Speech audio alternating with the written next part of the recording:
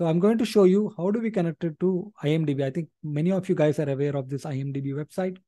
It's a movie database, right? We can see the movie ratings and all this movie summary and all the actor and actresses information over there. So we're going to connect to that particular website. So let me just select. So you can also do one thing, like usually there's a search option that I use. Basically, top 250 IMDb movies. So there's one standard URL which will come up. You can see this one, the very first 250 movies. So this is a URL, and so this is again open web. Everybody can access this website, right? So I'm going to select this link, and I'm going to connect to my Power BI. How I'm going to do that? Again, I'm going to more and web. But you can still see there is a direct option web here. The same web connector is available here. But just to make sure you get habituated initially, you have to go with the long process, go to the web and select this and click on connect. And I'm going to paste the same URL, click on OK. So what happens is it tries to scan the entire web page and sees whatever data it has, like whatever table structures, everything it will be getting here. So we need to make sure which table or what kind of data is required, that we need to pick it up. Okay. So let me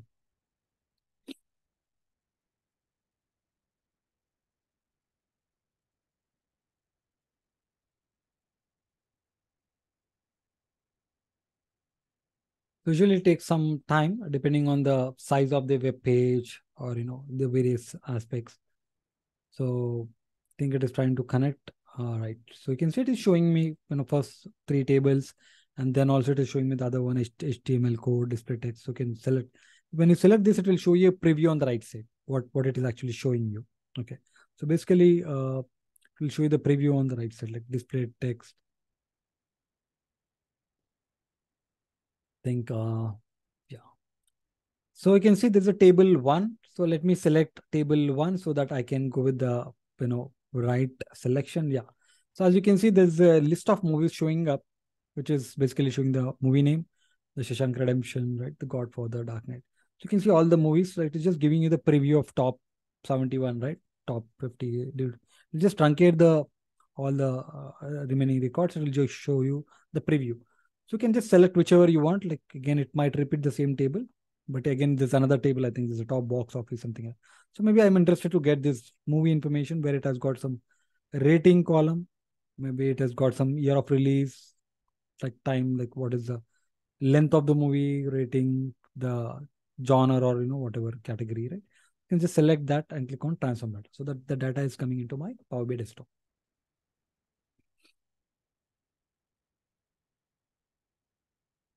As you can see, I was able to get this, and like you all are aware of it. Like again, once you get the data, there's a lot of things we need to do. Again, we need to make sure the column names are given rightly, and there are a lot of other things we need to make sure all the data is proper or not. You can see this rating, the everything is there. So this is how we get the data from IMDb as a web. Okay. So now let's go with the other example, which is listed as a part of the demo. That is called as a web page. Just like this is also a web page. IMDb was also a web page. But again, to add in another demonstration, I was just showing you another web page. Let's say there is a web page called this. Let me just open up. So best states to retire. So there's a table in a web page. This is just generic web page, right? Like a regular web page or website, right? So basically, this is giving you some information. It's talking about what are the best states to retire based on what people really want, right? So depending on the quality of life, depending on the housing cost, healthcare quality, crime rate. So there are a lot of aspects that people wanted to look in before they kind of decide on which state they wanted to retire, right? So there is a lot of information in this. You can see a lot of tables are here, right?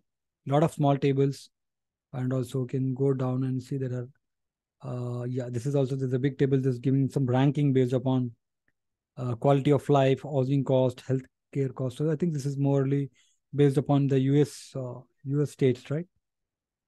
Yeah. Sorry for that. So basically, you can see this, the lot of information here. So maybe let us try to pick this particular table. We've got almost 50 states, right? US has got 50 states. It has ranked all of them in a proper ranking. So let us go with the same option. Let me copy this URL. Let's go back to my Power BI desktop and again close. So let me just close this, close and apply. So you need to follow this close and apply. We'll understand more in detail, like what exactly is close and apply and when you should use all of that.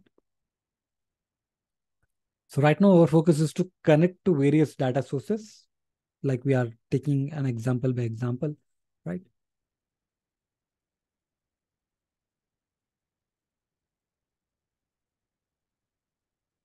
I think there's too much of data already loaded into our Power BI desktop, because there are almost, you might be noticing, like we are getting the data from almost like various sources so far: Excel, CSV, IMDB, right? Now Google Sheets. Now we are getting from another website. So how do you get that? Again, I'm going to use web as a shortcut now. So the same web as a shortcut, and then I'm going to add in the same URL. Click on OK. Again, it will do the same thing. It will scan, but this time it has, given some option, right? What is this? So basically, uh, I think this is the same step that should have come for IMDb as well.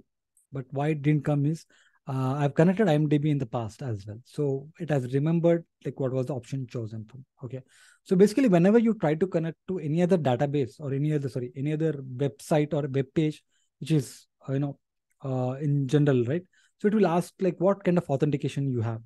So are you able to connect to that website as an anonymous, or it is something like is it this website that you are trying to connect is coming from your organization, right? So if it is coming from your organization, they have some restrictions, right? They have some login process.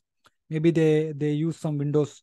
Sometimes they use the Windows login ID. If it is coming from your organization and you are able to connect to it from your office laptop, right? Sometimes they integrate that Windows and that organizational web page.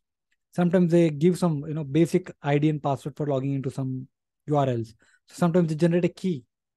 There's a web API. Sometimes they generate a key and then share the key with everyone, so that they use that key to connect to that particular web page.